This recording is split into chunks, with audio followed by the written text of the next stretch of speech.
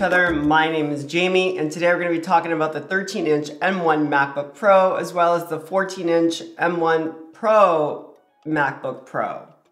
I think that's how it goes. But anyway, we're going to be talking about these two devices here that I have in front of me. And if you are wondering which one you should get, whether it's the 13-inch, 14-inch, which chip, which size storage, hopefully this video will help you out. But just know, if you're asking yourself which one do I want versus which one do I need, those are two very different questions. And I'm going to say it right at the start of the video, just go with the 13-inch M1 MacBook Pro, because even 1 year later, the M1 delivers unbelievable performance, and this design that was introduced, I want to say about 5 years ago, it's still absolutely stunning and absolutely timeless. And better yet, the M1 MacBook Air is still pretty damn amazing as well. And if you are a student, you could take advantage of that student discount, or you could just start shopping through the refurbished section, because the quality of those machines are still really good. Now, this is not a comparison video of the M1 MacBook Air, but it does have that wedge design that I particularly prefer. You are gonna lose the one cooling fan because it has absolutely no fans found in that device.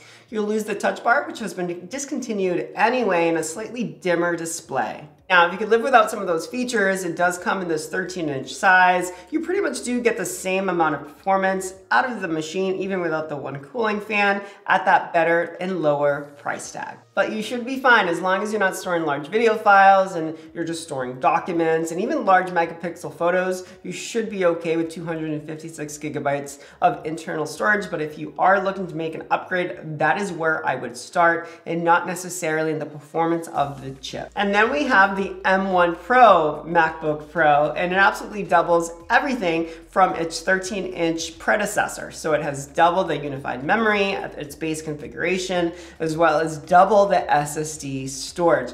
Now again, I can't say this enough. If you're wondering if you need that much power or performance, chances are you probably don't.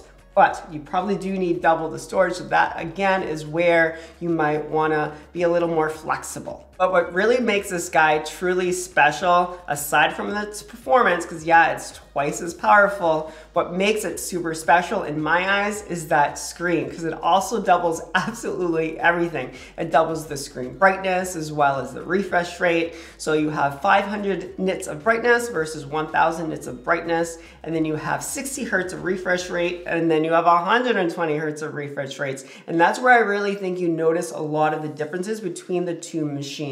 Not necessarily the performance, unless you're really digging deep into it. And now screens are really a huge factor on why I upgrade my devices, whether it's my phone, my computer, my laptop, and the 14-inch does not disappoint. That bright screen, those slimmer bezels, that fast refresh rate for scrolling and watching content is absolutely stunning. So yeah, this screen really is no joke. So much so that I find myself removing the Liquid Retina XDR display settings, especially in the evening, because it does get really bright. So I just dumb it down to 500 nits of brightness. I prefer that over sliding the little dimmer bar and just making the whole screen darker. I just prefer to remove some of the internal brightness from the display, especially if I'm just viewing personal content. Now, of course, both trackpads are absolutely amazing, and it did take me a little getting used to the 14 inches keyboard. I did find I had a little bit more of a press, but maybe the keys just needed to get a little breaking in, because now they feel absolutely identical, because they are. Technically, they do have the same keyboard, aside from the all-black tray found in the 14-inch and the aluminum silver tray found on the 13-inch. But where things are truly different as far as the keyboard goes is the touch bar versus the function keys. And I know this was a debate for oh so long, and I understand that there's individuals that really need the function keys to be more productive on a pro device, so I totally get that. But I am one of those that do find myself missing that touch bar oh so very much, whether it's from the easy scrolling to find emojis, the autofill features, or the suggested words and autocorrects that you would find on the touch bar. I absolutely miss that, and it was truly a lifesaver and really increased my productivity when it came to typing. And okay, I guess a lot of my typing occurs on iMessage, but still, I really think they could have squeezed in both a touch bar and function keys in these new MacBooks, and that would have just made everyone happy in the end.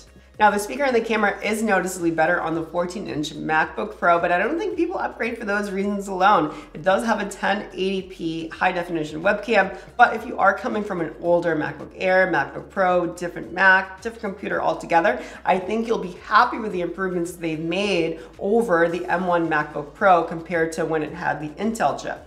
Now the ports. Yes, this guy comes with ports, and it did reintroduce MagSafe, which a lot of people love. But I personally just like to use the one cord to charge and roll them all, and that is USB-C. So I like to charge my iPad, my MacBook, all these other gadgets and devices that use USB-C for charging. I just like using the one to charge them all. Now, the only thing I did wish that 13-inch had, I had no problem living that USB-C life, the dongle life. It was all good, it worked, right? But the only thing that I did not enjoy doing was not having a USB-C port on the right side, so I had to run a cord along the table, and that could get annoying a little bit, especially if you're in an unknown setting, like a coffee shop or things like that. So even if they were just gonna keep the two ports, I wish it was one on the left and one on the right.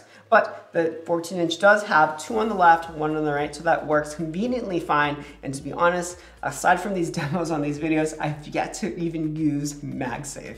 And then aside from MagSafe and USB-C ports, you'll also find an HDMI port on the 14-inch device. Now, that's another port I've never used to date. And prior to owning this device, I also never really used SSD because these cameras that I use don't use SSDs. But recently I did upgrade my mic situation here, so that does use an SSD, so I get to take advantage of that SSD slot. Now, would it have been a deal breaker if it didn't have it? No, I've been living without it. Just plug it in somewhere else and upload and you're done. But now, where the 13-inch does have a leg up over the 14-inch, and now I do not know why, but I do know that it's true based off my use case scenario, my use case situations, and it's battery life. The battery life is significantly better, in my opinion, and in my usage on the 13-inch M1 MacBook Pro compared to the 14-inch MacBook Pro. I don't know what it is. I don't know if the computer is using up more power. Is it the chip? Is it the screen? Is it this liquid Retina XDR display that uses all this brightness so it needs more battery consumption? Or is it that it has two cooling fans versus the one? Again, I do not know, but I do definitely know that I get longer battery life off of this smaller machine. And now speaking of smaller, let's talk about the form factor of both devices. And now, although the 14-inch feels so durable and sturdy, the sleekness of the 13-inch is still pretty awesome for on the go. And I can't put my finger on it, and I can't find anything concrete on the Apple site, but the 13-inch feels more aluminum than the 14-inch. It's not plastic, but it doesn't give you that cool metal feel that the 13-inch does. Now, whatever materials they did end up using might be to help reduce the conduction of heat over long periods of use. Now, speaking of heat, the 14-inch does manage to produce significantly more heat than the 13-inch. And no, I'm not talking about Intel heat, but you can still feel it, and it does get pretty warm. Fans, pretty quiet on both machines.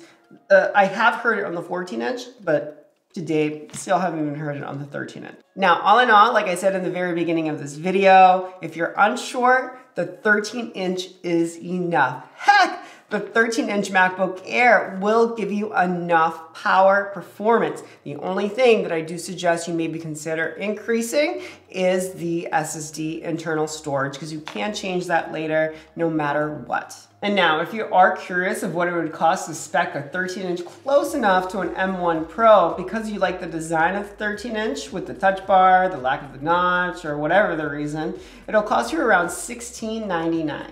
Now, this one here specifically does have the 16 gigabytes of unified memory and 1 terabyte of storage. And now, if it was not for that liquid Retina XDR with ProMotion display, I would not have upgraded, because I don't need that power.